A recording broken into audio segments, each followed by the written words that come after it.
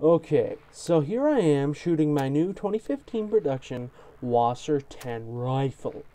It's great, functions fine, everything's great, nothing to complain about except the stock is about as blonde as Hillary Clinton's bush and I can't handle that.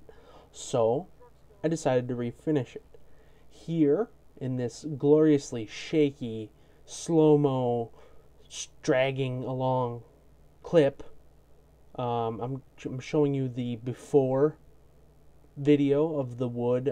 It's a great base. Nothing to complain about. Some people may like that look, I would guess, but mainly for me, it was just a good place to start. But I did want to refinish it. So here comes the reveal. Again, gloriously shaky. But yeah, I refinished it with starting off with some Minwax Red Mahogany stain. Did about 5 coats of that, and then moved to a Red Scarlet dye mixed with alcohol and rubbed that in. I only did 1 coat of that because I thought it was red enough. I didn't want a really truly bright Russian red. I wanted a hint more of red than came with the Minwax stain. So here are just some before and after pictures kind of comparing what it looks like. I think it shows the character of the wood a lot better and makes it pop a lot better.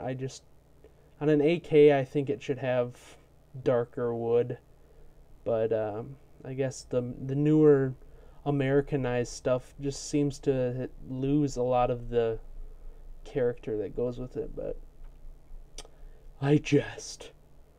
I don't jest. It's incorrect.